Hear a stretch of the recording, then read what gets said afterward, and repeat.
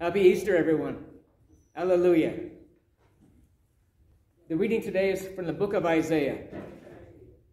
For I am about to create new heavens and a new earth.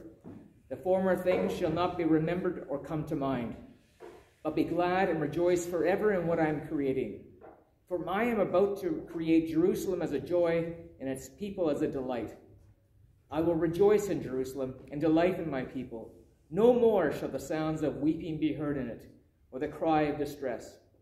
No more shall there be an infant that lives but a few days, or an old person who does not live out a lifetime. For one who dies 100 years will be considered a youth, and one who falls short of 100 will be considered accursed. They shall build homes and inhabit them. They shall plant vineyards and eat their fruit. They shall not build and another inhabit. They shall not plant and another eat.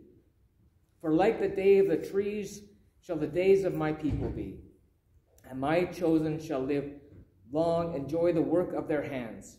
They shall not labor in vain or bear children for calamity. For they shall be the offspring blessed by the Lord, and their descendants as well. Before they called, I will answer. While they are yet speaking, I will hear. The wolf and the lamb shall feed together. The lion shall eat straw like the ox, but the serpent, its food shall be dust. And they shall not hurt or destroy on all my holy mountain, says the Lord. The word of the Lord. Thanks be to God.